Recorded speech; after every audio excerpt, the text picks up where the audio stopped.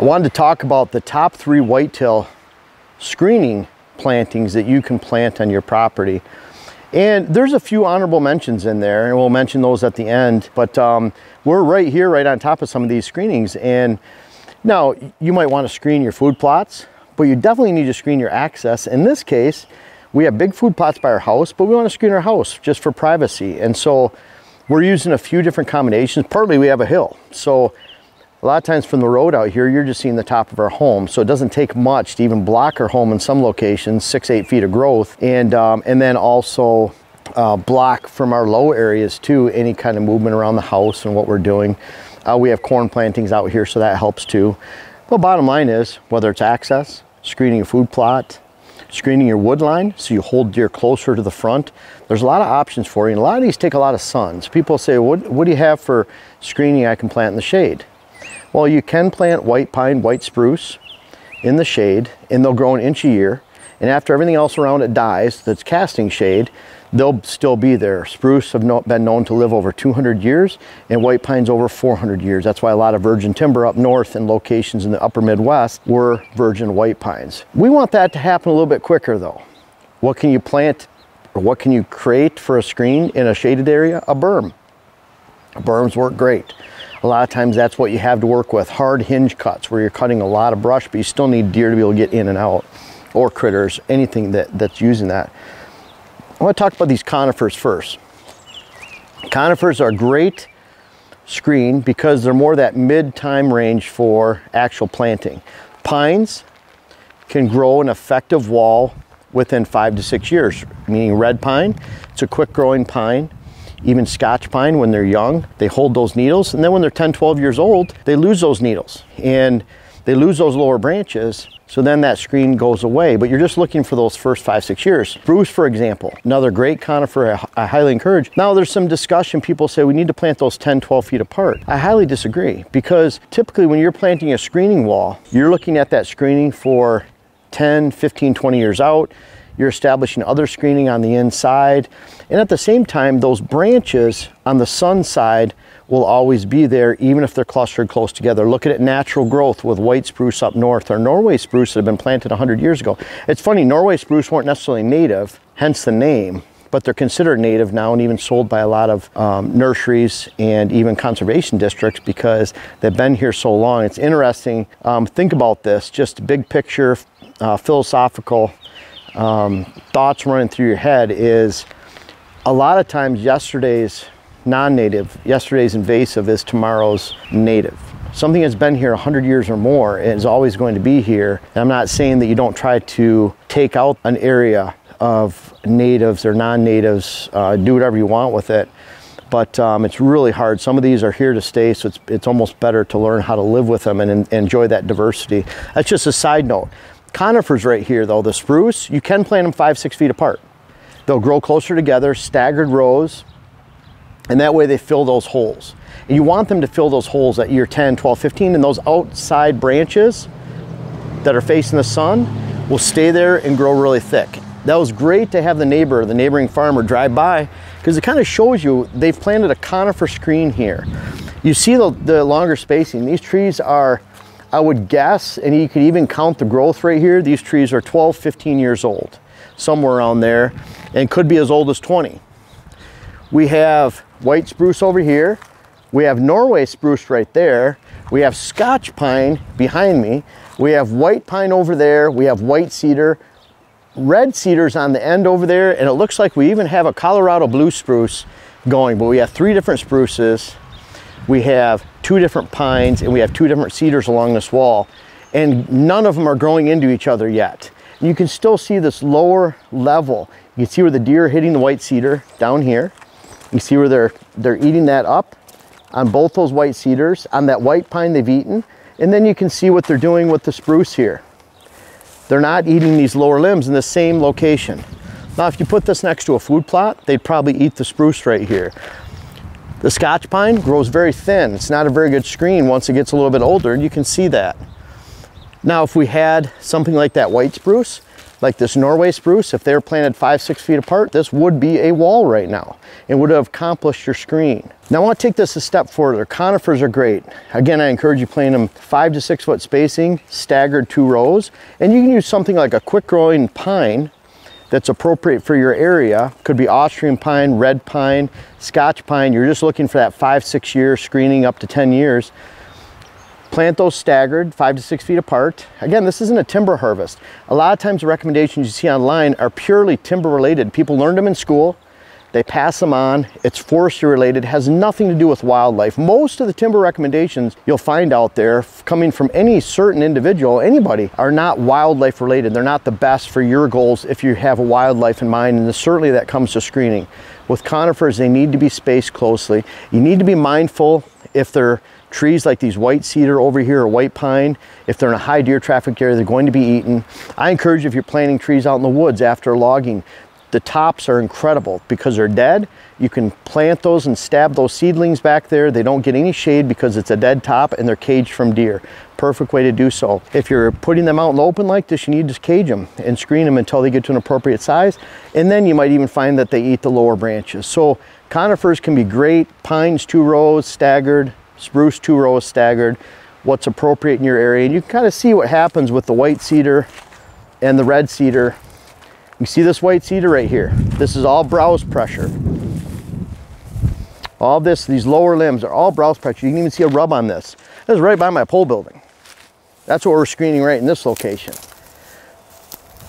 We have white cedar over there that's closer to the fence, and then look at the white pine.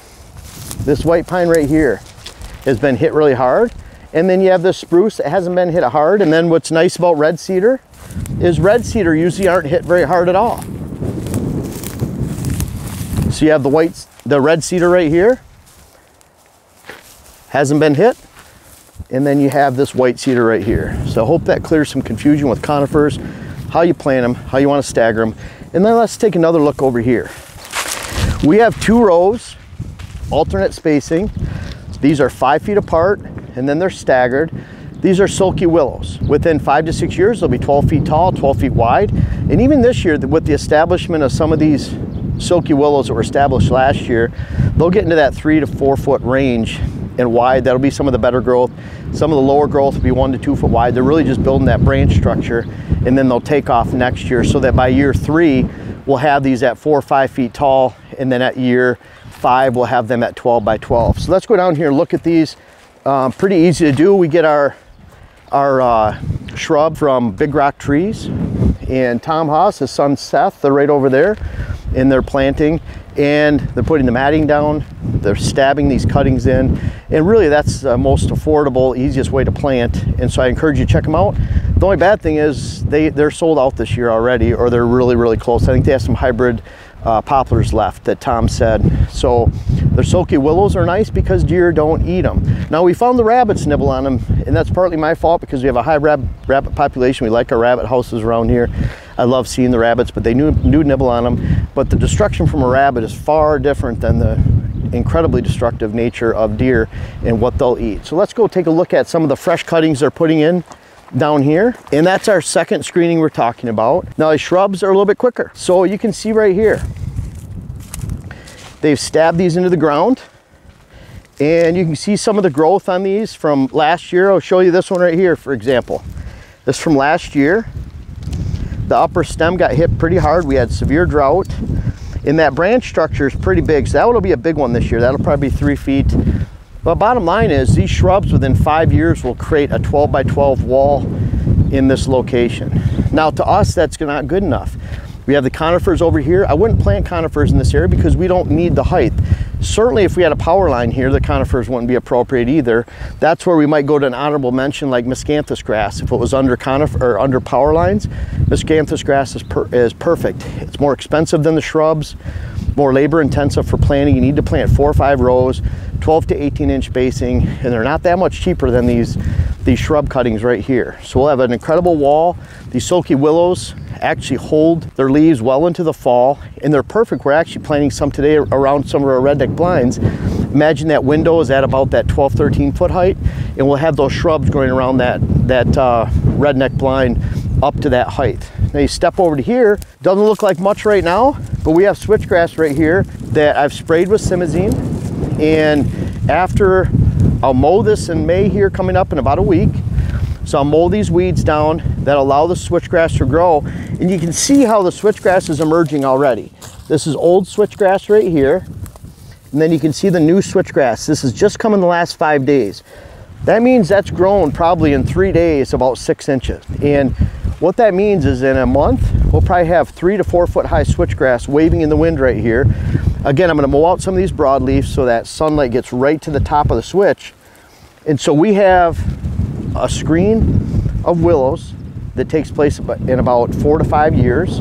We have the conifers over there that really fill in at year 10 to 12, and you can see we're even not filling in with some of those because they're white cedar, white pine. They get eaten really fast. Norway spruce can get picked on pretty hard too. And then we have that switch that by year 2 we're already at 4 feet tall. And again, we only need 5, 6, 7 feet here. So by the time we have the shrubs, by the time we have the switchgrass, it's an impenetrable wall so people can't see into our land. And you can see our food plots right here. These are our home food plots where we hold deer. We own those woods back there.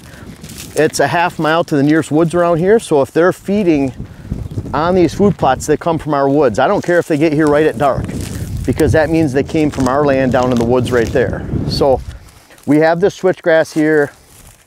It came in really well last year. You can see that new growth popping up again. Here's another cluster of switch right here. That switch was about 2 feet high last year. It'll be 6, 7 feet high this year. So think about those heights you need. Think about that switch will come in the fastest. Within 2 years, you have a pretty good screen at that 5, 6 foot height. And then the conifers will give you the ultimate height in the future. Fairly inexpensive to plant seedlings. You just have to take care of them, keep the weeds off.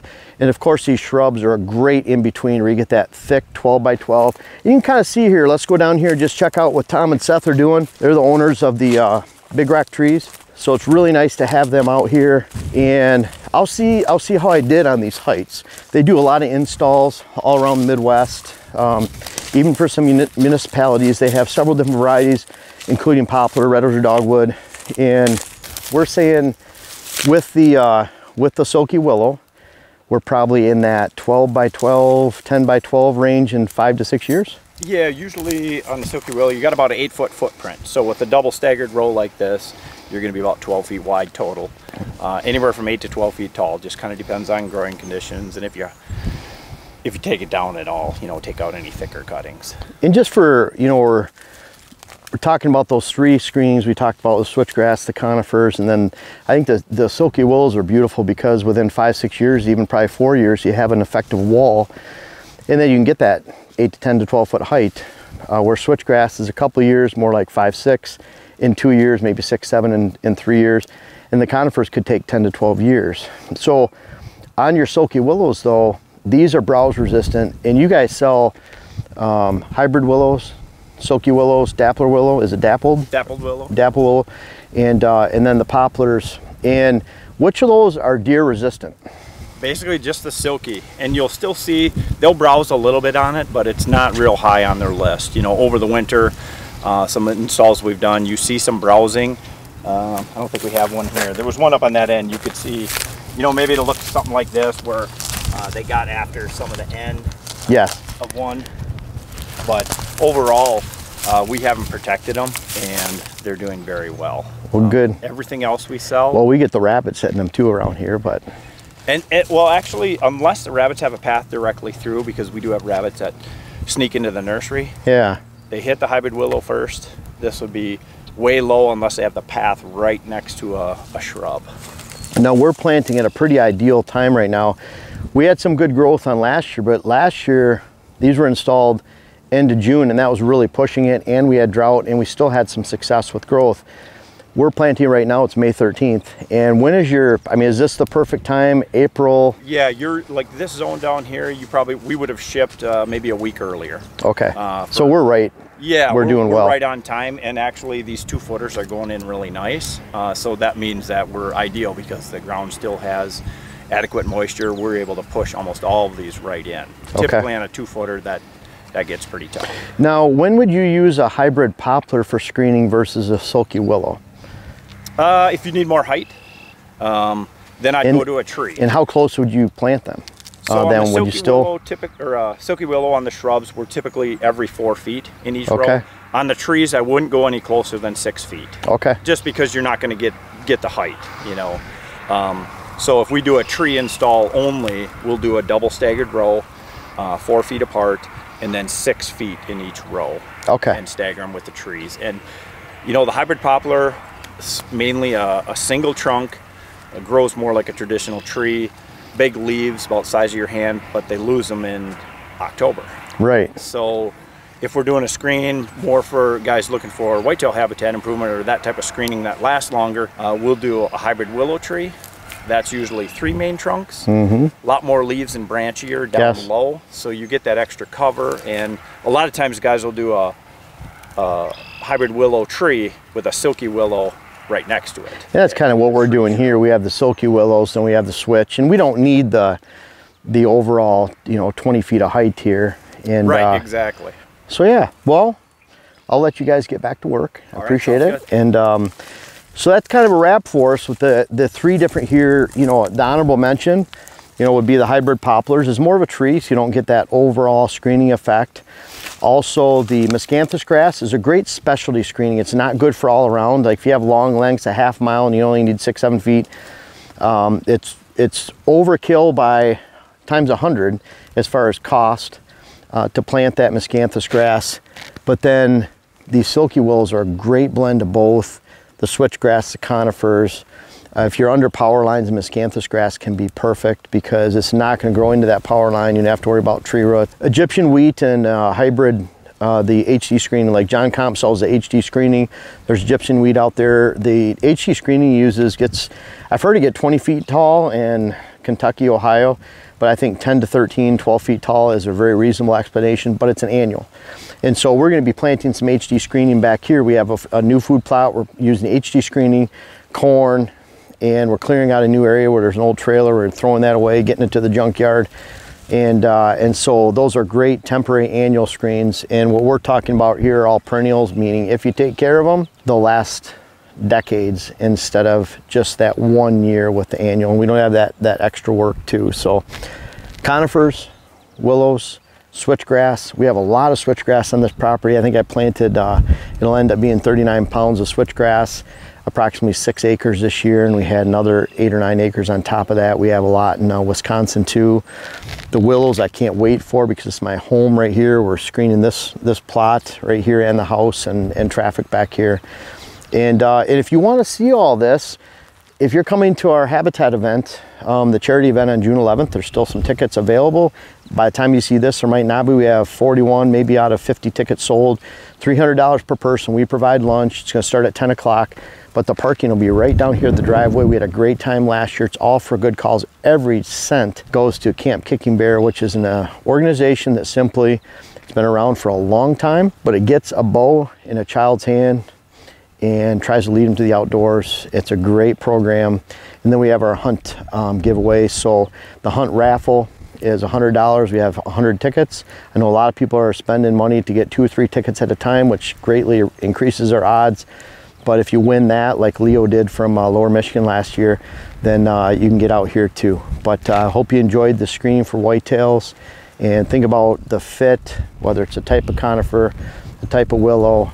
And always check out BigRockTrees.com. They have a great selection. They've narrowed it down to their 5, 6, 7 best sellers, different sizes, a lot of planting instruction. They're really good guys. They can make sure you get it done right and at the right time. They're not going to sell you something in July just to make a buck, but they're already out by July anyways. They're probably out by June this year. So make sure to check them out, especially check them out early next year, and get your favorite screening in for your whitetail hunt and your whitetail land for this fall. Folks, I want to make sure you check out my web class video series, whether it's how to design your food plot program or how to design your property in general. And we have a new one coming out that'll be how to hunt the rut. But these bucks back here are a testament. Some of these bucks go back to 93. They're even in different states. I urge you to check out those web classes so that you can help yourself, help your land, help your hunt. The link is in the description. And also for those that have tried them out, I encourage you to offer some feedback in the comments below. Thank you.